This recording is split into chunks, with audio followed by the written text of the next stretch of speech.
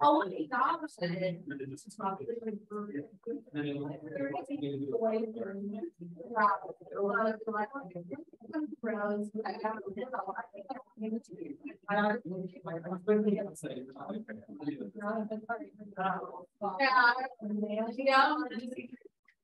Okay.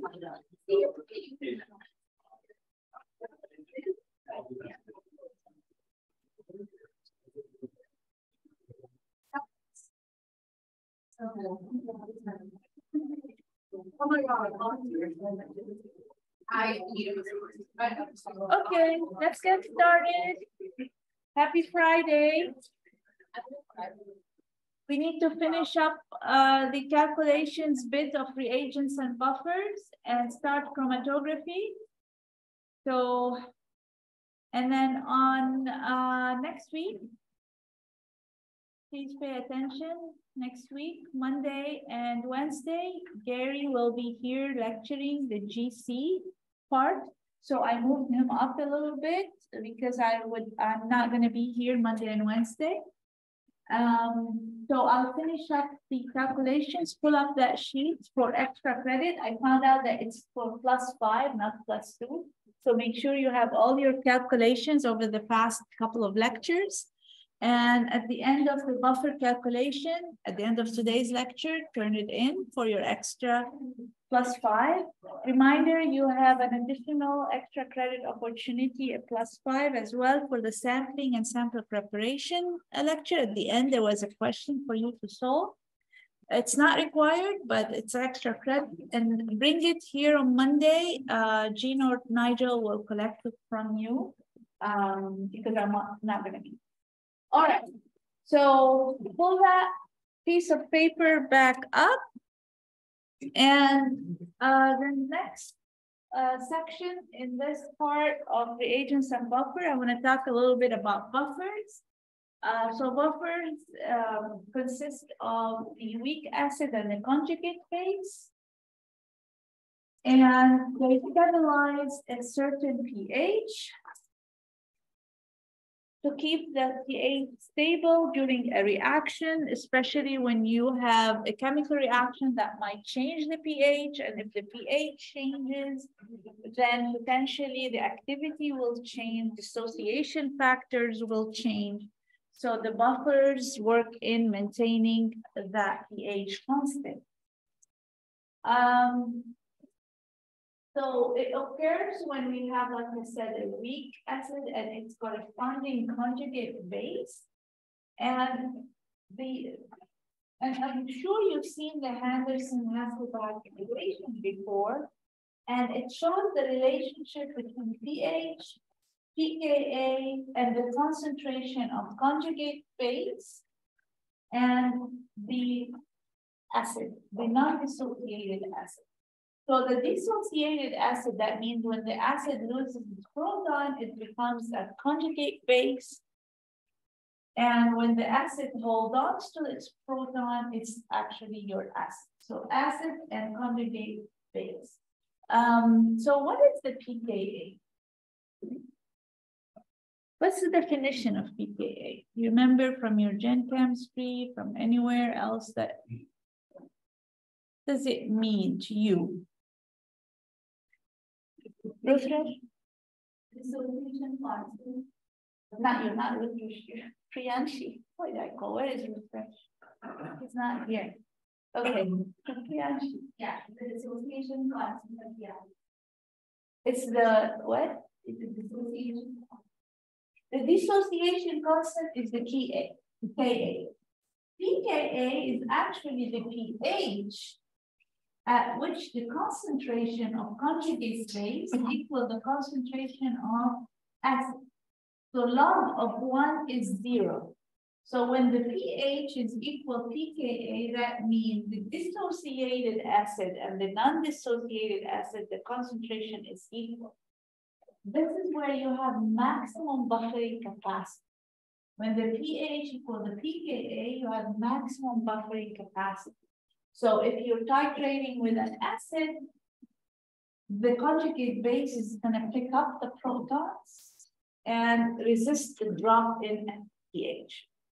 If you are calculating with a base, the acid is going to donate the proton and resist the rise in pH. So therefore, you have the maximum buffering capacity with the concentration of conjugate base equal the concentration of the acid. So log of 1 is 0. pH equal to 0. These are important facts to remember. So when we produce a buffer, we need to know what is the pH that we want for that buffer. What is the pKa of the acid that we are using to prepare the buffer? And if we know this, we can produce a buffer using the acid and its conjugate base. So here you want to apply the equation of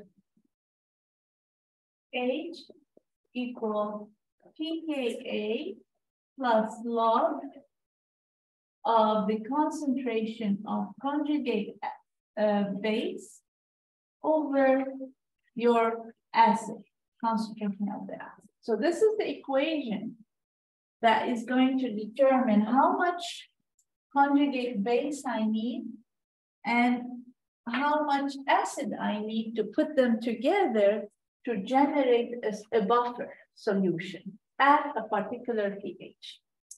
So here, the question is asking you, you need to prepare 1 liter. So the given is 1 liter of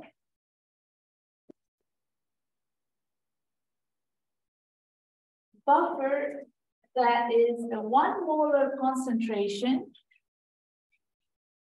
So these are given. You have 1 liter that you want to prepare. You want to prepare a 1 molar concentration of a buffer at pH 4.6.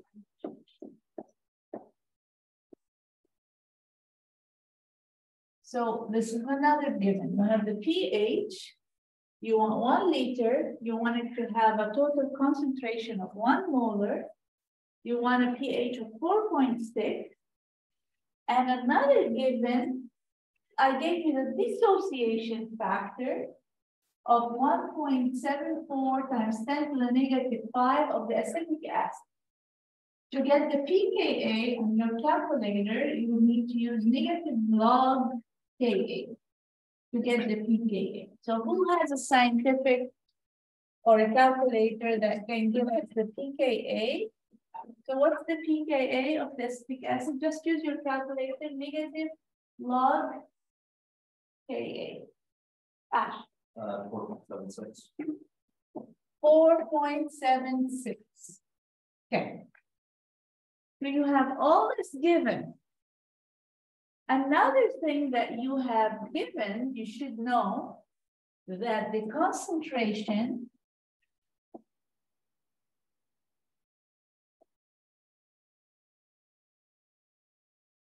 of the conjugate base and the acid should be 1 molar.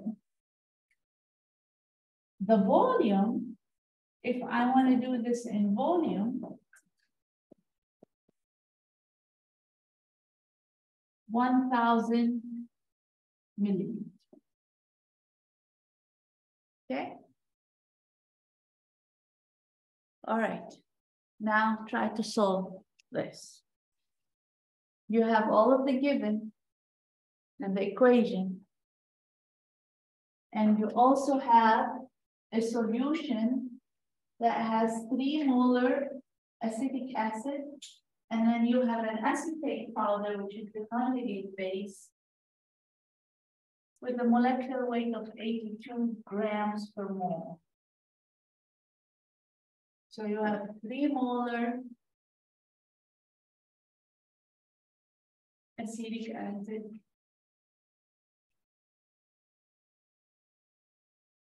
And you have a powder of sodium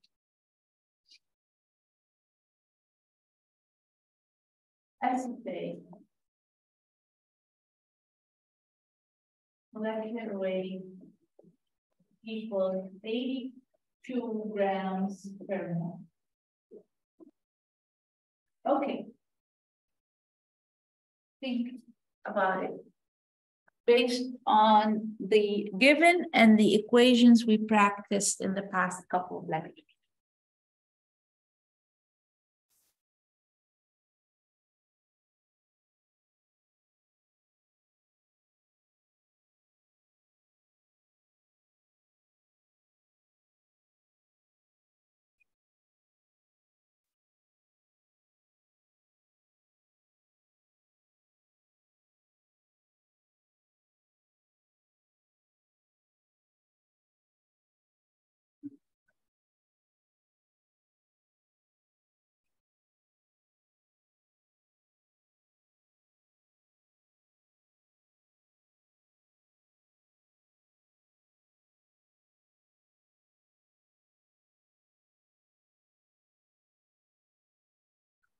So the first thing you want to do is get the ratio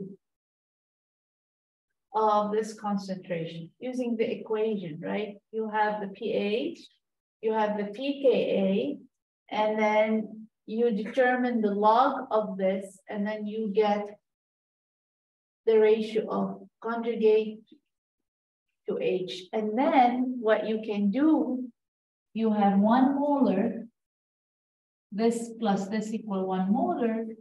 Let's say you want to solve for AH, or you want to solve for conjugate base, you can replace this by 1 minus concentration of conjugate base. Then you will be solving for the one unknown in the equation. So this equals, if I want to say HA equal 1 minus A minus, because this is 1 molar. Then I can replace here with that. Then you can solve for the concentration of conjugate base, and then you subtract it from 1, you get the concentration of the acid.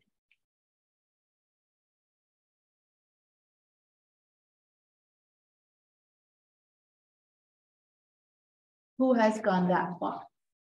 You have the pH, you have the pKa, you can substitute HA with 1 minus A because your given is 1 molar.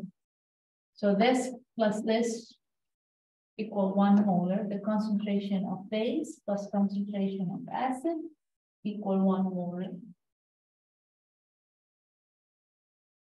You got it, Ed? Yeah, I got concentrations. I'm just not sure what to do after. Yes, that's good. That's a good start. What did you get for concentration of A minus? Yeah, 0.41 molar. 0.41 molar. Let me see if that's the concentration I got.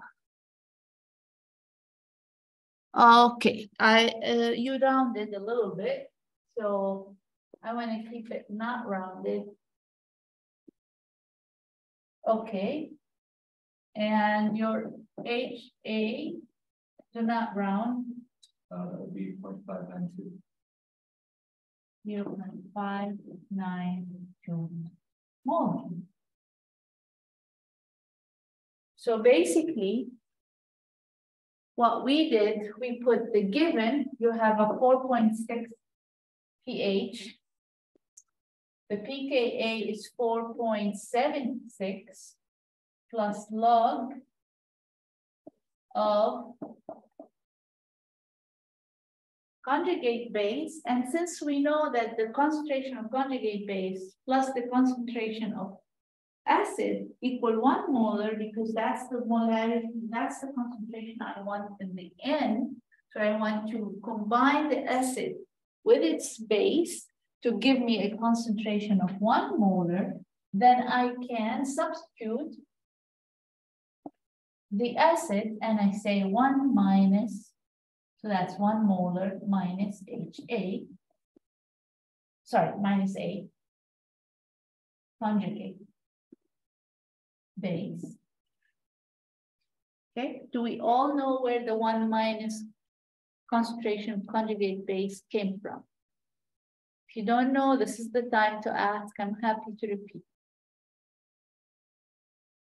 Okay, so we all know where the 1 molar minus conjugate base came from. Then I solve this equation to get the concentration of A minus. So basically, I would have minus 0.16, correct? Equal log of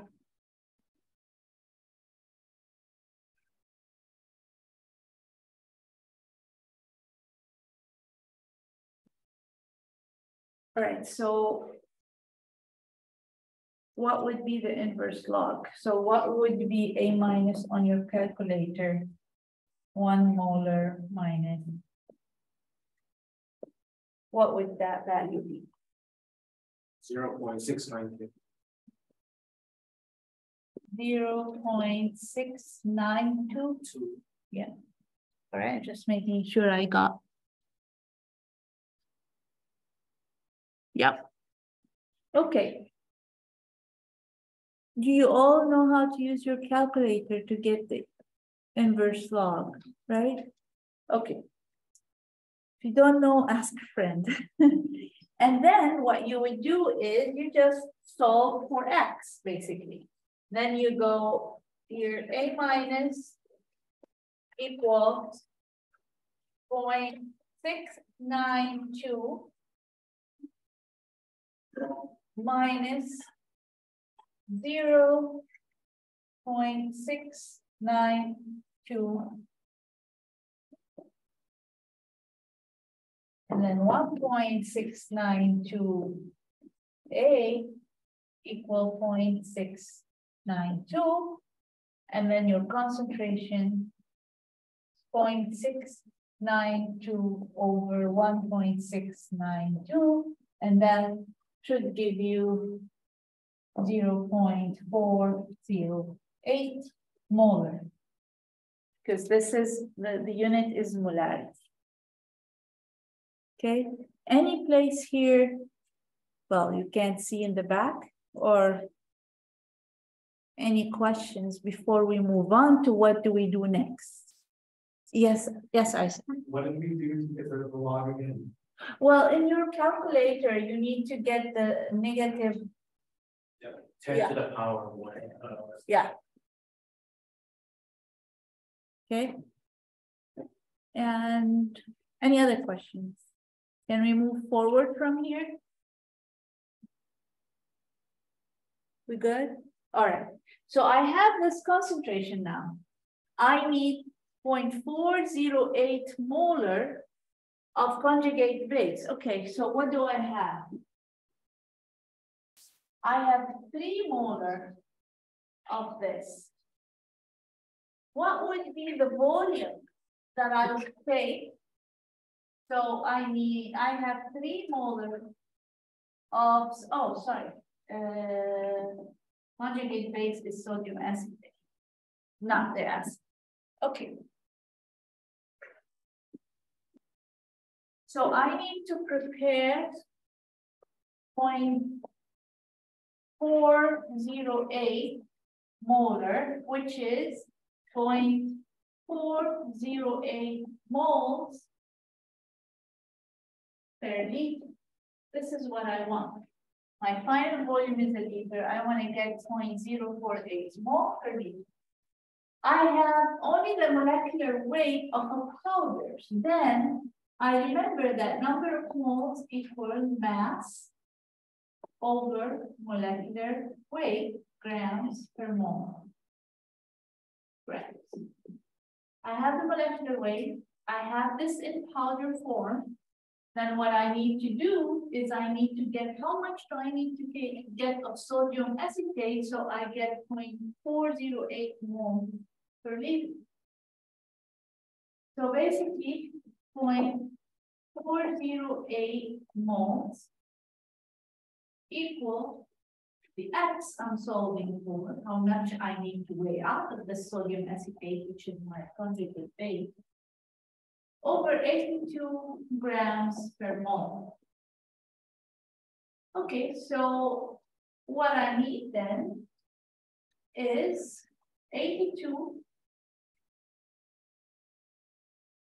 grams per mole times 0.408 moles equals, so mole here and mole here cancel. What is that? 82 times 0.408. 33.456. 33.456. 33.4. I'm going to round it to 46. Okay, grams.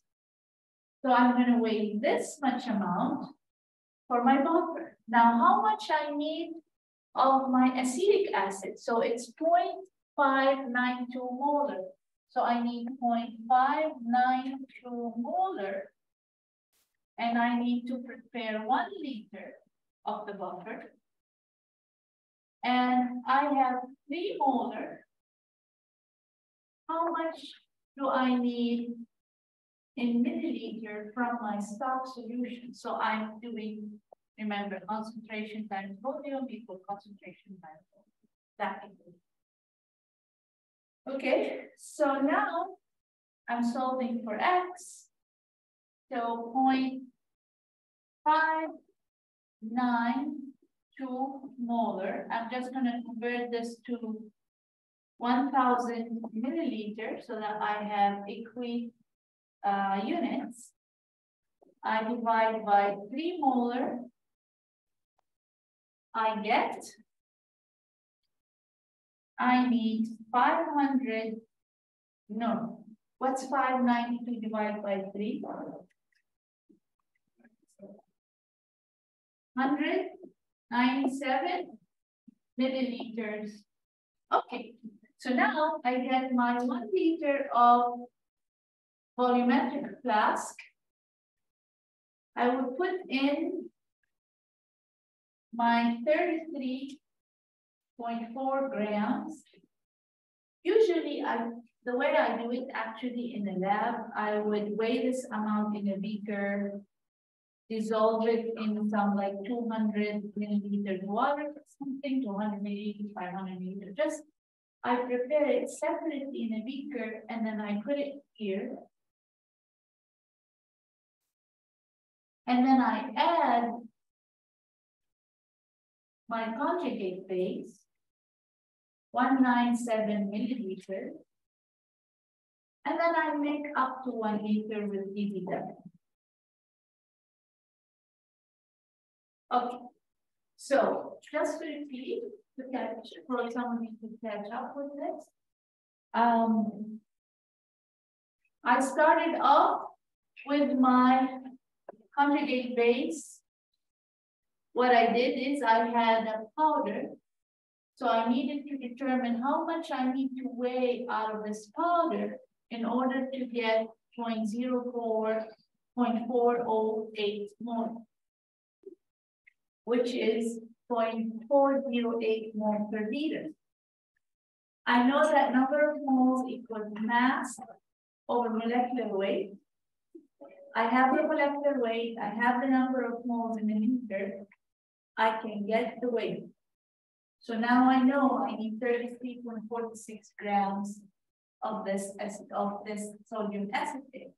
I prepare it in a small amount of water, and then I put it in a 1 liter volumetric flask. And then I go to see, okay, how much I need of my acid. I have a 3 milliliter stock solution. I know I want 0.592 molar of the acid. And the final volume is a liter or 1,000 milliliter. I have a 3 ml. How much do I need? Sorry, 3 molar. How much do I need of that 3 molar? I calculate that I need 197 milliliter. I add it to my volumetric flask. I make up to a liter with water. Any questions? You'll be doing this in lab next week. There are different ways of calculation. And sometimes we give you different stock solutions for different concentrations, but basically you want to know the Hasselbalch equation. You want to know your normality, your molality in relation to a liter, number of moles, the equation, and CV equals CV. You should be able to solve systematically your buffer calculation. Yes. You know what that I understand not that. At the end, yeah. Okay, so you got that we need 197 milliliters. You got that we need 33.46. Okay. Since it's a powder, usually in a lab, you don't put the powder directly in a volumetric flask. You just bring a small beaker, 250 milliliter beaker. You weigh either on a weighing paper or directly in your beaker. You weigh that amount of your base, and you put it in the beaker, you add some water, 200, 950, whatever, and put a stir bar. You solubilize your base, and then you just put it in a volumetric flask. Now you have what you need of your base. And then you go, okay, I need 197 of my acid. I add it to the flask. Then I make up to the volume, which is 1 liter in this case. At the end, you measure the pH to make sure that you have the pH that you are after, which is 4.6. If the pH is a little off, you adjust by adding a little bit of acid or a little bit. Okay, any other questions on this calculation? There is another way of calculating, which I will share with you as well. Okay.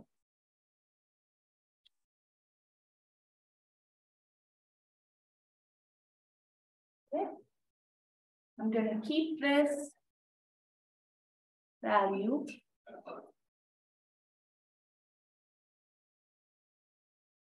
This is all. Okay.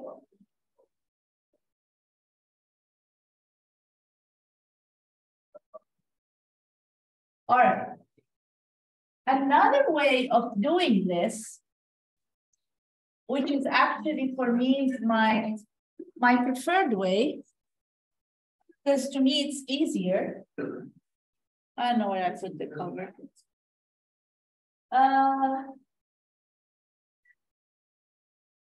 Okay.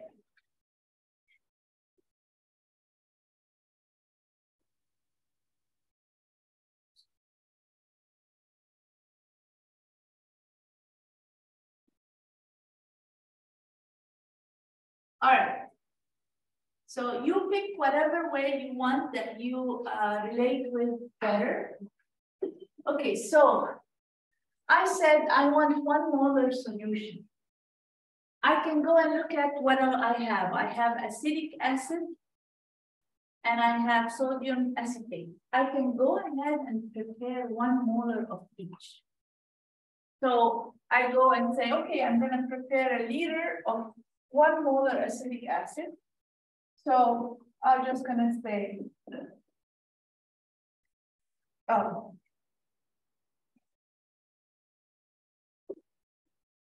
X milliliters, and I want 1 molar of 1,000 milliliters. Okay. So I said, okay, I need a 1 molar concentration of a final buffer. So I'm going to prepare 1 molar of acetic acid. So I solve for X. So this is 1,000, so molarity can cancel. Okay, so this is 1,000 milliliter over 3. So that's 333.33 milliliters. So I take from my stock solution 333.33 milliliters. And I prepare a 1 molar acetic acid. Okay, so I have this dilution to get 1 molar of acetic acid. Okay, I want to prepare 1 molar of sodium acetate. So 1 molar for 1 mole per 1 liter. So equals my mass, 82 grams. No, X. I'm looking for the mass. Mass in grams over 82 grams per mole, which is your molecular weight. And I have 1 molar. So basically, I need to weigh 82 grams in 1 liter. Okay, so moles, that's moles per liter. So mole and mole cancel. So I need to weigh 82 grams in a liter to get 1 molar solution. Okay, so I prepared another volumetric flask, 1 molar using my 82 grams in water. Okay, now I have 1 molar of this and 1 molar of that. I need to prepare 1 liter of my final buffer. So then I will say X milliliter of A minus plus X milliliter of HA.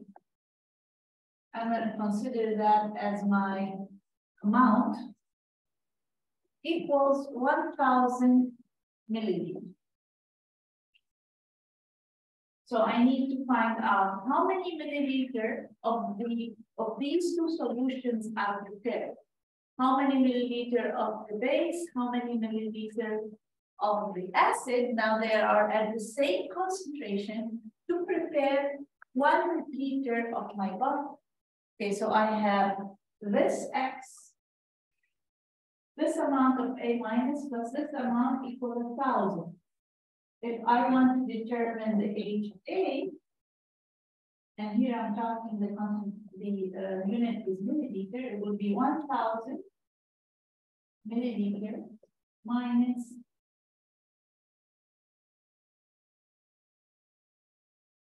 in milliliter, minus the amount of conjugate base in milliliter.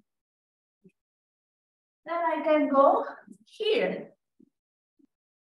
So this equation, which is 0.692, and then I go, I'm solving for A minus, but instead of the 1 molar, now I put 1,000 milliliters minus the A minus. So I'm solving for A minus in milliliter, in volume. So let's do that. So then I'll have 692 milliliters minus 0.692 A minus equal A minus. So then I have 692 milliliters equal 1.692 A minus. And can you solve now for A minus how many milliliters? So it will be 692 over 1.692 in milliliters. What do I get? 0.409. Huh? 0.409. 0.692 divided by 1.692. 408.9. 408. Actually, 409. 408 milliliters. 408 milliliters. And then 1,000 minus 408 milliliter is 592 milliliters. So I need 592 milliliters and 408 milliliters that I add to produce my 1 liter buffer. I take this from the unified 1 milliliter, 1 molar of each. So it's up to you. You can produce the 1 molar of each and then solve for the volume using the same equation, or you solve for concentration and then prepare the final buffer using the amount of moles for each reagent. I don't know where to cover it. Kind of lost. Any questions? Okay, you'll have more practice in lab next week. Just make sure that you take pictures of whatever you turn in today for me. If you turn in multiple pages, make sure you have your name on all of the pages.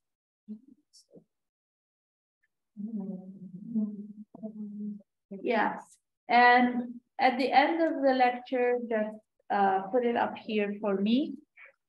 I know. If you want to take a picture of this, you can.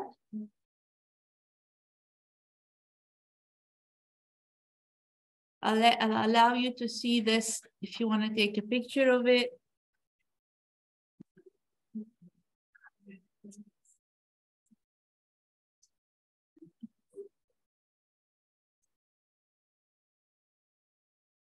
And then there is this other way of solving it. Preparing the 1 molar of each. And then solving for the volume. If you want to take a picture of that, feel free to do so.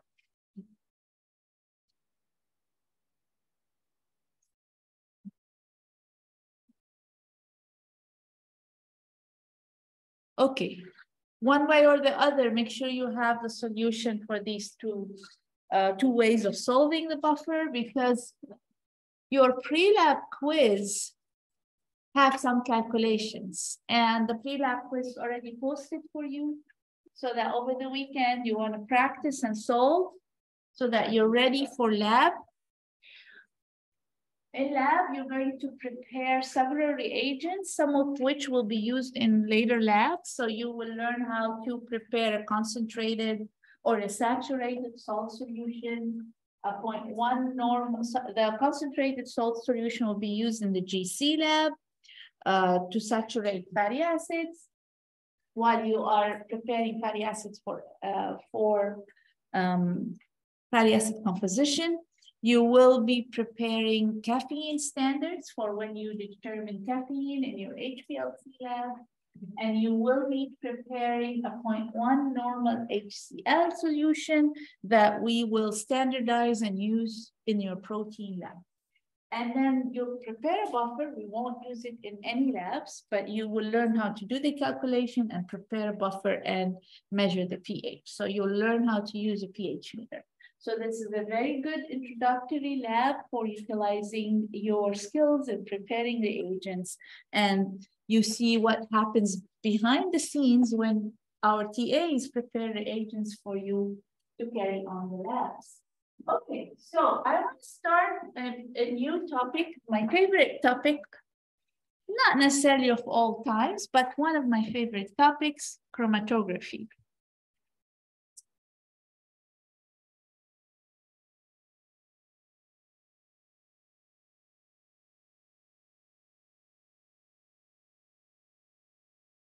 All right, we don't have a lot of time. Today, I wanted to introduce the topic a little bit, at least before you learn about gas chromatography with dairy, but we'll just do as much as we can in the last 15 minutes. All right, chromatography. What does it mean to you when you hear chromatography? What is it? What is this tool? What does it do? I'm sure you have learned about it somewhere, but what does it mean to you? What do we do, or what are we after when we run chromatography? What are we trying to do? One word. You can define it in 1 minute. It's used to identify a particular compound. That happens after the 1 word that I'm looking at.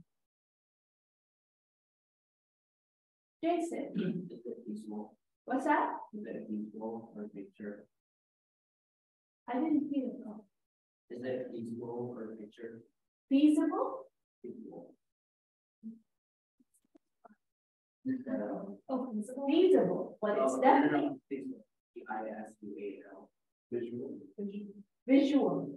Oh, okay. Chroma from color. I know where you're going, but that's not the word I'm looking for. What does it do, chromatography? What does it help us with? What is that?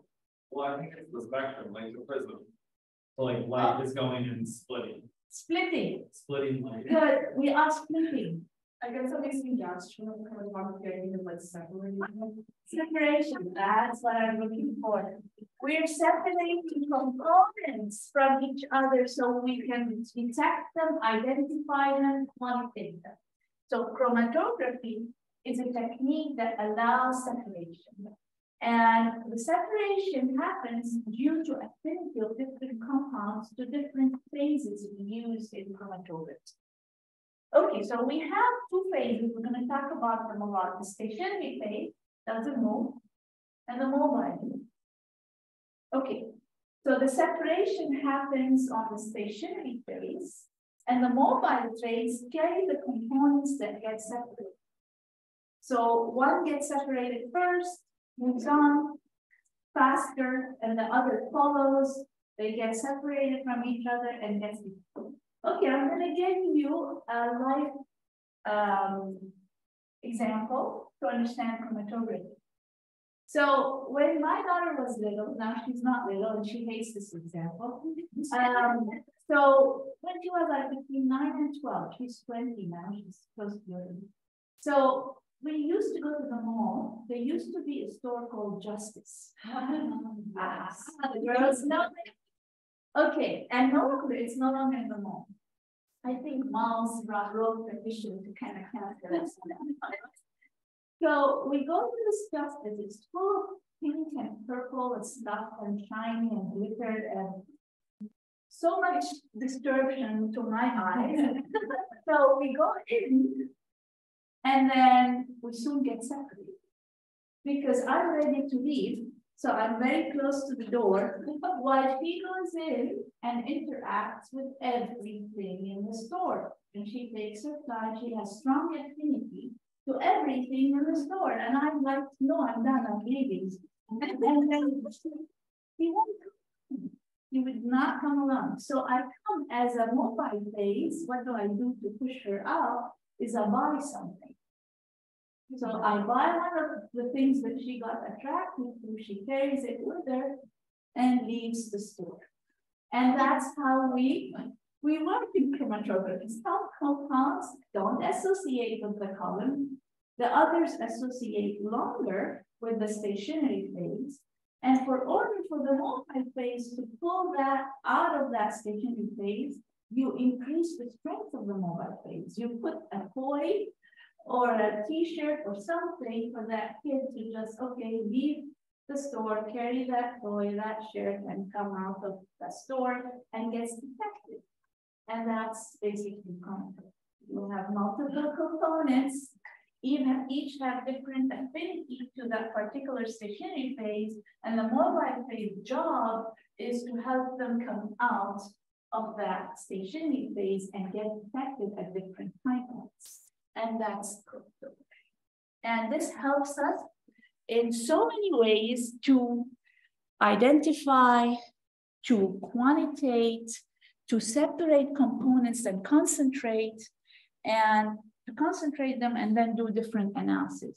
So throughout the semester, you're going to learn about so many techniques that involve chromatography, whether from fatty acid analysis, which you will do in the lab in a couple of weeks, where we take the lipid, we saponify it. So you know that triglycerides is you have glycerol and 3 fatty acids, you break them, you convert the fatty acid to methyl ester so that it becomes volatile, then it can move through gas chromatography, get separated, you identify, you quantify, and you can determine fatty acid composition.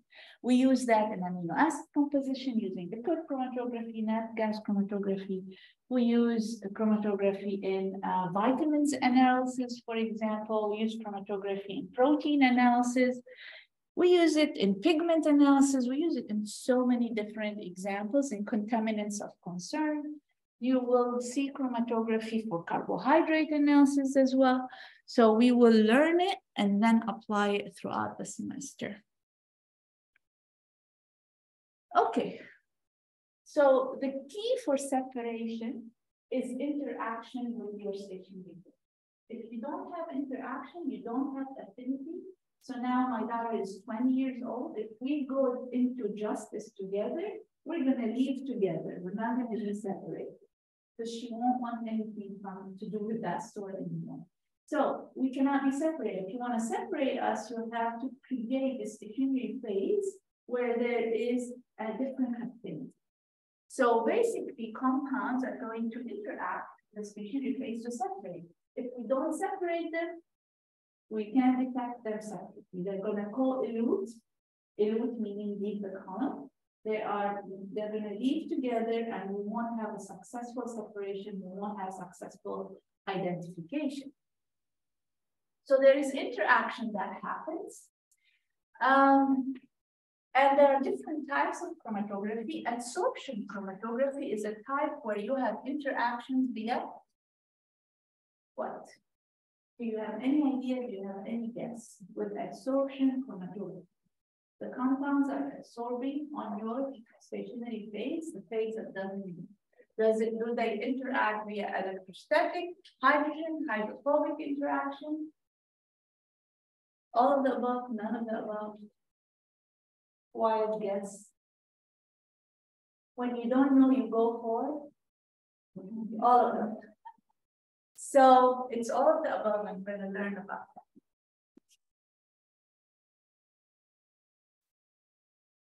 We're going to learn about normal phase chromatography, and we're going to learn about reverse phase chromatography. And the only reason it's called reverse phase because normal phase was established first, and they figured out that they can do the same type of chromatography by switching the stationary phase and the mobile phase, so they're opposite. So it's called reverse phase because they started with normal phase, and we're going to learn what normal phase means. And in reverse phase, polar compounds elute first. That is correct. And the mobile phase is polar liquid, and that is correct. So the answer for this is A and C. We're going to learn that in reverse phase chromatography, which is chromatography we're going to use for caffeine analysis, not next week, the week after. Some of you will be doing HPLC. So your stationary phase is non-polar, and your mobile phase starts polar. So you have a polar mobile phase and you have a non-polar mobile phase. So the compounds that are more polar, I would like to move fast and move with the polar phase. And the non-polar compounds will interact longer with your stationary phase. So polar compounds will elute first. So the only way to get non-polar compounds out is by increasing the strength of your mobile.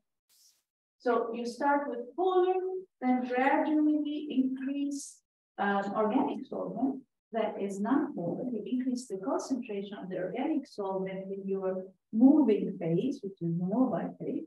Then those less polar compounds will start to move more quickly down the column and come out of the column, go to the detector, and get back. So we will learn about all of these concepts bit by bit. This is just an introduction.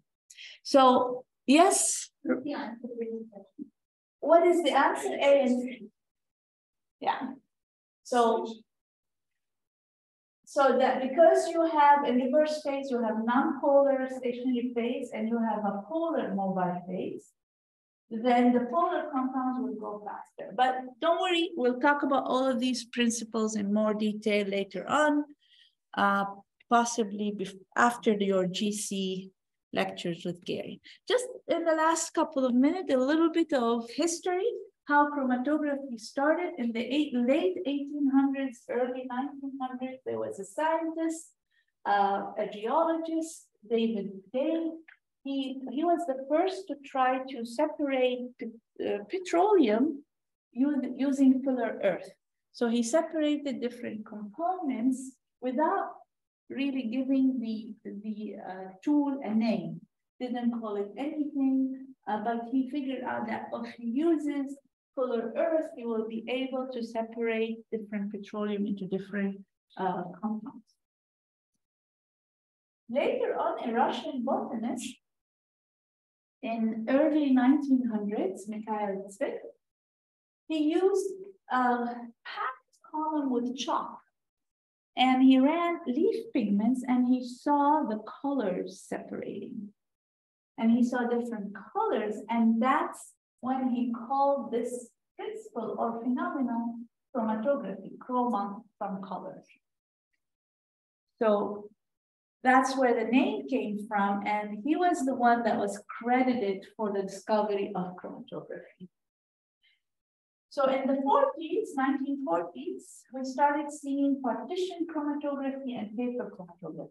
So we'll talk about that later on. What's partition chromatography usually is, from the name, it's the partitioning of compounds between two liquid solvents. So both of your mobile phase and the stationary phase are liquid. And a solute is partitioning or dividing between the moving solvent and the stationary solvent.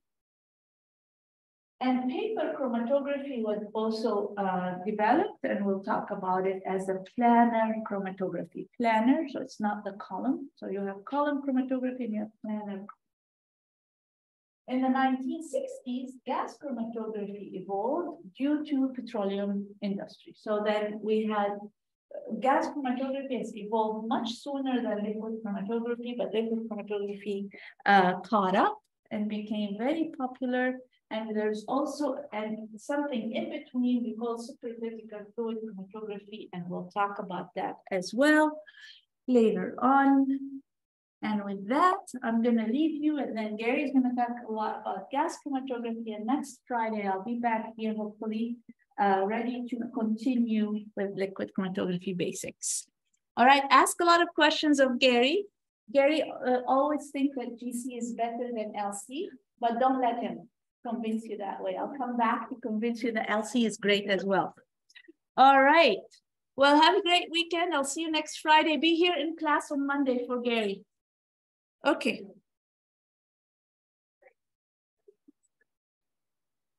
Yeah.